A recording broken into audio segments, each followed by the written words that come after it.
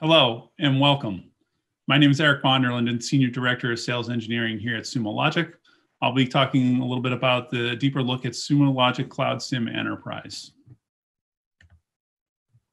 Today's agenda, we'll talk a little bit about the Sumo Logic that you know and love, as well as talking about the Cloud SIEM Enterprise, some of the integrations, configurations, and then ultimately we'll end up with some Q&A here at the end.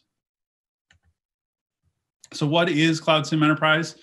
Cloud SIEM Enterprise is the latest acquisition of Sumo Logic. Completed in November of 2019, Jask Labs joined Sumo Logic and formed the Cloud SIEM Enterprise piece. We've spent the last 9 months integrating the entire system, and there's several benefits to Sumo users and non-Sumo users, but some of the parts that we talk a lot about is a continuous correlation of data across different security systems, as well as out-of-the-box content, right? We bring out-of-the-box content that is live at all of our customer environments, so you benefit from the experiences that all of our customers have in being able to have a robust set of rules immediately upon starting up a system.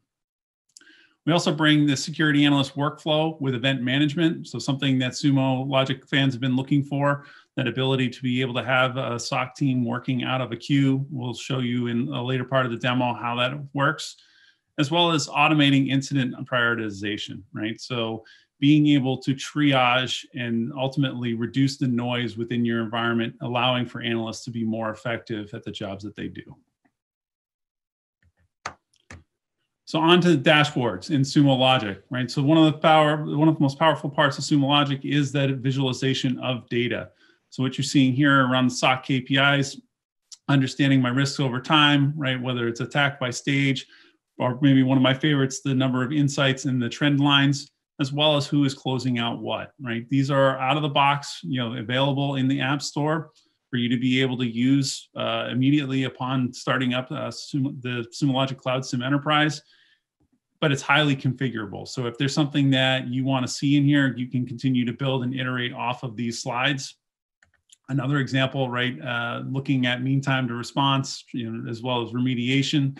These are the typical things that we see our clients looking for as part of their SIEM purchase.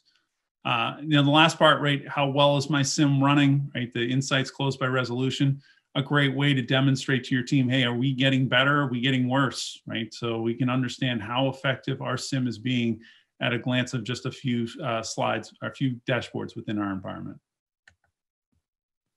Last and not least, right, the ability to take all of the work that you've done to date within Sumo Logic. So whether you have a scheduled search, right, that you alert out on, all that information can be pushed right into Cloud SIEM Enterprise as a signal. We'll talk a little bit more about what a signal is here, but in this case, right, I had an outlier function for AWS, right? It would generate alert. Well, now in this case, it will push that alert automatically into Cloud SIEM Enterprise, which will allow for Cloud SIEM Enterprise to then go ahead and correlate it with other security alerts within the system.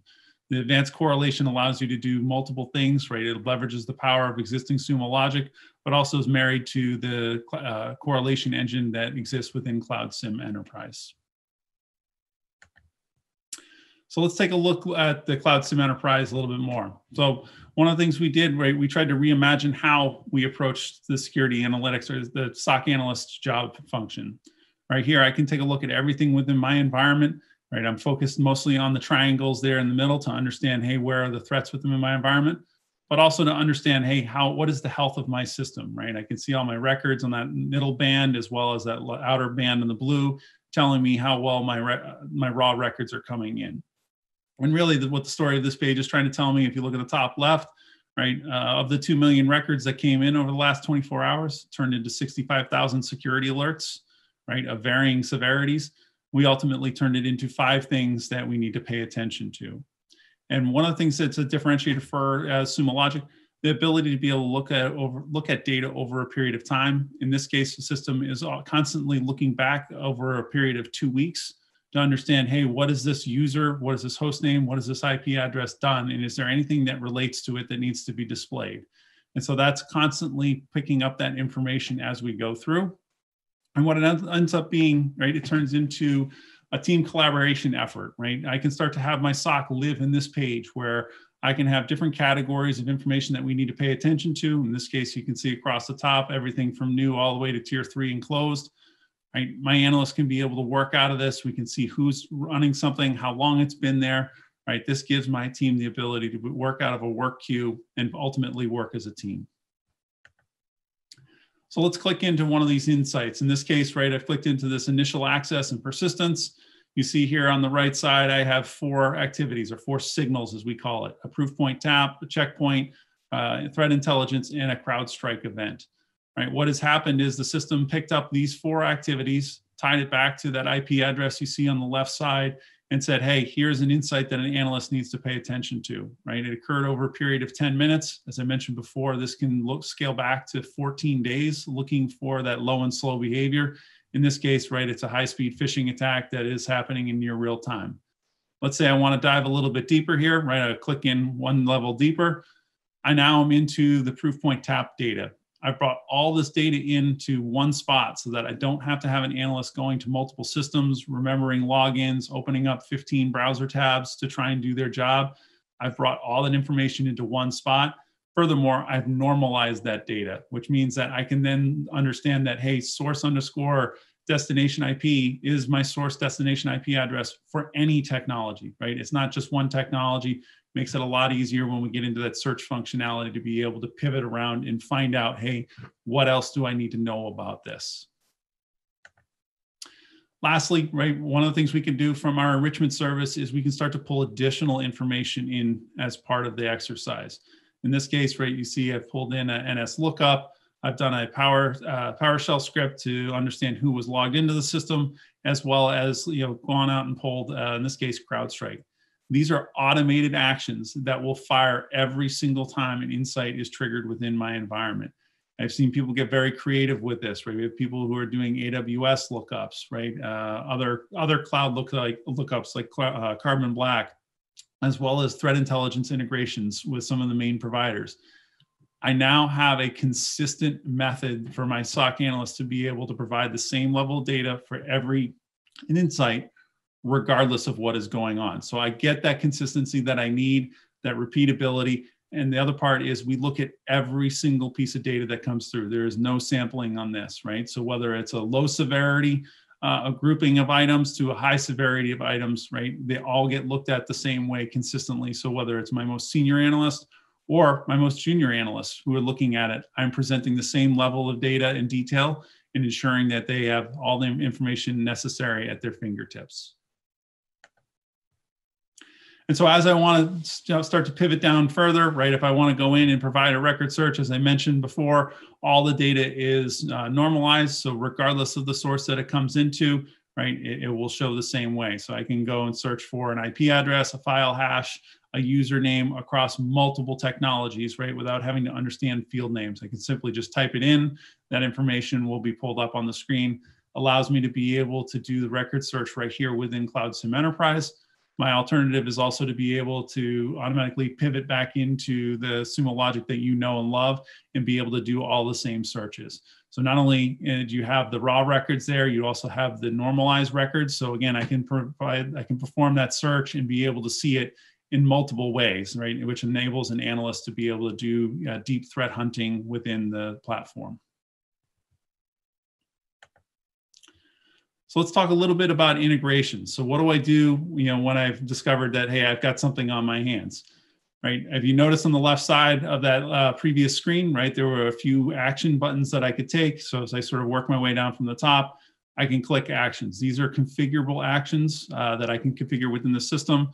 So whether I'm sending it to a SOAR system, I'm sending it to a collaboration system, a ticketing system, right? These are 2 clicks, right? Click to say where I want to go, click to acknowledge it's going, and the system will send all the data to whatever that receiving system is. I also have the ability to be able to update the status. So you can see here I have 5 different status fields, right? And we saw that on one of the previous slides in the workflow board. You can configure your workflow board as it fits best for your environment. I can assign it to myself, I can assign it to a group, but ultimately, right, what I end up doing right down at the bottom, I can start to add different tags. So if I want to add metadata to be able to search against something, right? So in this case, I'm going to flag this one as phishing. as well as I can then start to add my notes as to what has been done. The benefit here, let's say a week, 2 weeks, whenever it is, something else happens on this host IP address. Let's say we've closed this one out, but all of a sudden something happens again. I can very easily see the history of what was done previously by just clicking on that entity ID and being able to look at the past cases, or in this case, past insights, and actually look at the notes and understand without ever having to pivot to another system to understand what the resolution was. So let's talk a little bit about configuration. So as I mentioned previously, right out of the box, we do ship with predefined rule sets, right? Those are available for everyone to use as is. But we do recognize that most environments will have the need to tweak and tune based on their environments, as well as be able to create their own content based on whether it's internal applications or specific use cases that appeal to them. All of this is done here within the UI. This is something that all of our customers have access to, right? Once you understand how to use the environment, very easy to be able to tweak and tune these rules. As I mentioned previously as well, right, we do ship updates to rules. So if you have a rule that's in place and you haven't touched it and Sumo Logic is going to update it, we will push those rules out. It will update your rules if they're in the default state. If you've made a modification to any of these rules, it will not override that modification. It will actually push the new content in a disabled state and leave your customized data in an enabled state. So as we dive in, right, several rule types that we can talk about. Something as very simple as a match rule. When I see something, right, you generate a signal, all the way down to a chain rule where I can start to I can link multiple things to an activity, right, so that I can start to call out some of those step-by-step attacks that I want to be able to identify. All these are configurable again within the UI. So as you see here for one of these rules on the left side, I can write the logic. Again, having the normalized fields makes this considerably easier. I don't have to understand what fields they are. We typically map to about 20 fields, maybe 30 in any given technology, and they are consistent across the board. In this case, right, I see that it's Sumo Logic, and it's a rare GIS guard duty alert, right? And on the entity, I'm going to follow all the descriptions and pull the dynamic fields out of it. So this is sort of the tail end of what we showed before in terms of taking something that already came out of Sumo Logic, right? This is the rule in terms of how the system is going to interpret it, and allows the system to be able to display this information very easily within our system. Lastly, right, for those items that we know are issues, right, the known bad issues that we want to be able to track, I can write very specific rule sets in custom insights to match the severity of those items. So in this case, right, I've identified a port scan followed by brute force and ultimately a brute force success. If I see this attack in this exact order, right, I want the system to take action immediately and generate an insight. So you have the flexibility of being able to determine when the system bypasses the adaptive signal clustering engine that is trying to piece this all together and tell it, hey, if I see this specific combination, I want you to take immediate action. So there's two main flavors of being able to tell the system how to create these insights.